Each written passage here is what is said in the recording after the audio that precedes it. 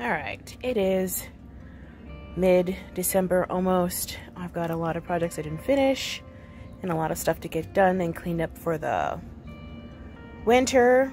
And this is just a quick tour of what I've got going on out here right now. So the peppers that I pruned are still sitting out here on my deck. This chair.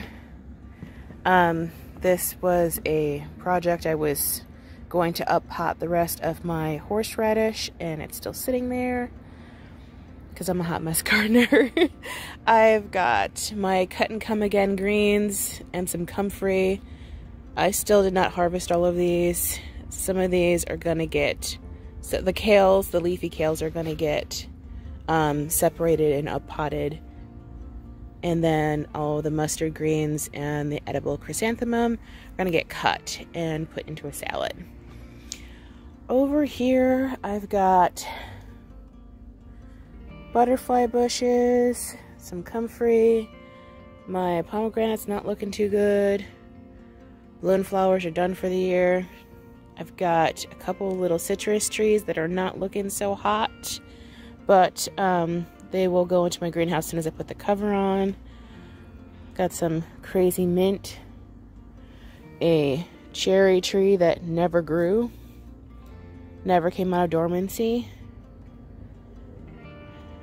And let's see, I always have a lot of grass growing in my blueberries.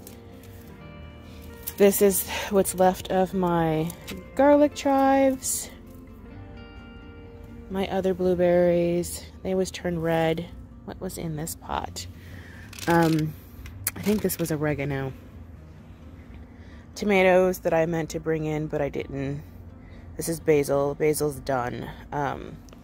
The sorrel, this will actually be fine uncovered all winter, but I am going to move it.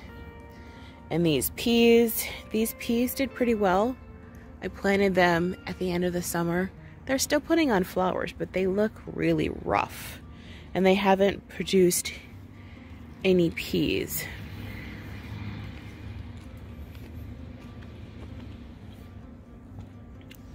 These orange containers I still have not filled. This red container actually had the tomato in it over there that I moved it so I can use this container, this earth box. I've got kale from last year in this other earth box. I'm going to split these up so half of them are in one earth box, half are in the other earth box, and that way they'll have more space to move and grow. I've got this is another tomato. This did not survive the cold. I've got my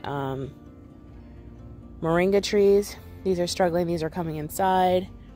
I've got a tree kale.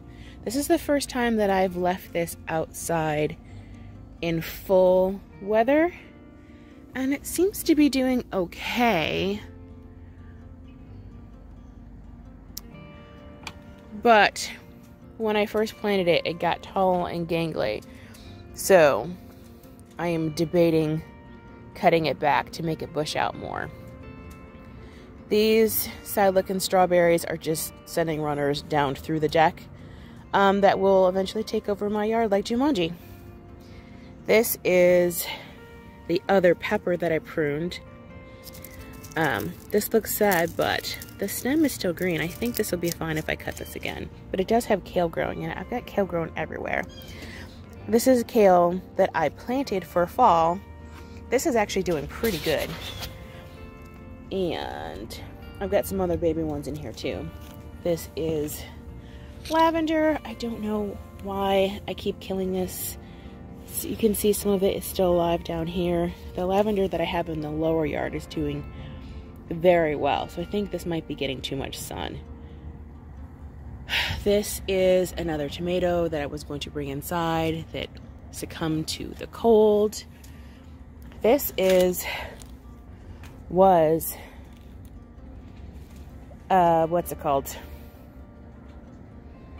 An eggplant, and the stem still looks alive.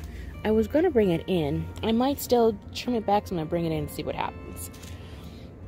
I've got some more baby kales. These are baby lettuces that I started from seed after the main plant bolted, but I need to separate these if I want them to get any bigger. In these fabric pots right down here, I had a bunch of bulbils for, oh, you can see some of them on top, for my walking onions, and I planted a bunch of them. See, this is what the bulb look like. I planted them in these 2 pots. There's some kale coming up in these pots. This was, all these right down here were beans. They've got weeds in them now. This is my lemon tree. This will be coming inside so that I can keep my garden tower, which is still not full, in my greenhouse. The greenhouse up here, all the pots on the top, the big gray ones, those are my lilies that I found out were poisonous to the cat, so I put them out of her reach just in case. That was a sad little stevia that didn't make it. Down here, I don't know what was in there before, probably some kind of cut and come again green, and I just took the dirt out to reuse it. These 2 containers right here, I planted late summer cucumbers, red scarlet beans, and some red Malabar spinach. The beans did take off. You can see that they did grow up the netting over the greenhouse. I got flowers but no beans, and they ended up, like, I only had a couple of beans growing in each pot, but the leaves got so big that they shaded out the cucumbers. The cucumbers were stunted. They set flowers, but I never got any fruit. But I am surprised that this Malabar spinach is still alive. I might dig that up and bring that in the house. Over here, I've got more remnants of things that are struggling. I've got some chamomile that's going pretty good, some dill. Most of these planters over here on the side had either, I think that there's oregano and basil over here, and a lot of that struggled. I've got another butterfly bush, some more comfrey. This was basil that obviously didn't make it and now has weeds growing in it. This onion, actually, this was from spring onions that were kitchen scraps last winter. I put them outside. They struggled in the spring. They got infested with aphids, but because the aphids weren't on anything else, I left them there as a sacrificial plant. And then the wasps came in and ate the aphids, and now this thing is still going strong. So I think I might move this to a new pot because that pot is falling apart, actually. This right here is more moringa that looks dead. Another butterfly bush. The triplet lilies that I put in there never grew. More comfrey, some catmint. These are strawberries that still seem to be producing even though it's December. So I might put those in my greenhouse to see if I can get some more strawberries. That's pretty much it. So I have a lot of cleanup to do out here, and a lot of moving stuff around, and then some things will be going into the greenhouse when I put the cover back on it. And oh, I missed some of the beans. See them still hanging from the netting.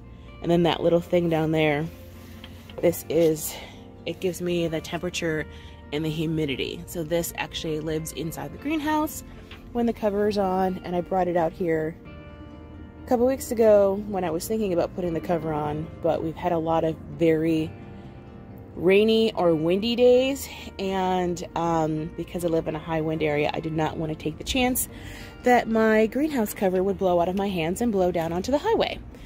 So I guess I will be doing that as soon as I check the weather and see what the wind forecast is for today.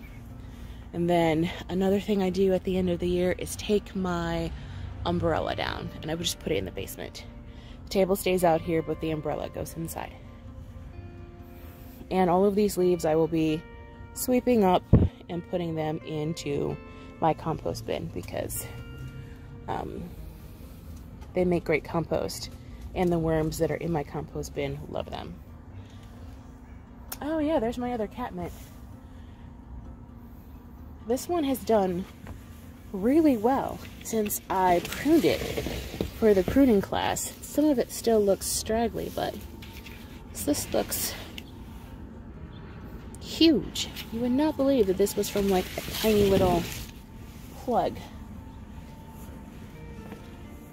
So that's all for now, and I will show you guys what this looks like probably in a couple days after I'm done winterizing everything and transferring things and uppotting things and filling things up with soil. So have a good day. Bye.